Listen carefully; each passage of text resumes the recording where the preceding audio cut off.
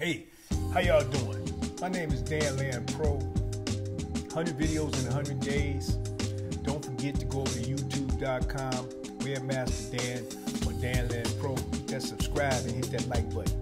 Today we're going over 2 pieces of equipment that you probably can use in your video content creation arsenal. Very simple products.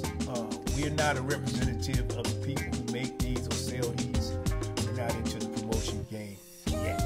But anyway, I use 2 sizes, 2 miniature tripods, I call them. Now, we have larger tripods, but those are only for cameras that carry that particular type of weight where you need a strong tripod. I also advise you not to try to put some of those larger cameras on these miniature setups because those cameras are more expensive, and sometimes if these give out, which the legs are not always that strong, you might have a problem with your expensive piece of equipment. Anyway, the first one is a medium size one. I usually carry this in, say, the summer months when I'm out, like on my bike, or I'm out walking or something. I might have this in the car, or I might have this in the backpack along with a little setup, a little miniature setup. So if I have a thought or some type of innovative thought I want to capture, I just pull over, set this microphone up, set up this camera, put this tripod out, and capture whatever my thoughts are. Now, it used to be where you wrote that in a little green book or a little black book, but by the time I write it and really fill in all of the blanks, I really forgot what goes in between the spaces.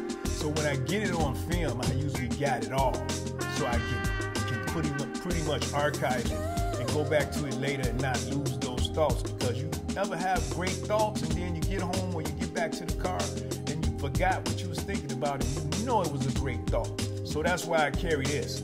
Now, this other little tripod, this miniature tripod, you see that? It's just something you sit on your desk and you can put your iPhone or something on it and do a vlog, podcast, whatever. And you can strategically locate these around 2 camera shoot, 3 camera shoot, whatever it is, or whatever setup you're using, your live streaming setup, or whatever type of equipment. Again, I wouldn't try to use too many heavy cameras or mirrorless cameras on here because the legs, like I say, are not very strong. You see how easily I can push that in without really having to do it too much. And sometimes those things might give out. I wouldn't want you to damage your expensive equipment putting it on a tripod with a weight capacity that can't pretty much handle that weight. But anyway, that's pretty much it.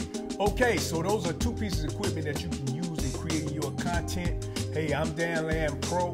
Like I said, you can find me over on youtube.com, Webmaster Dan or Dan Land Pro.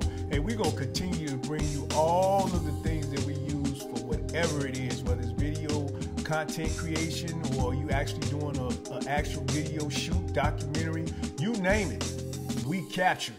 Hey, peace.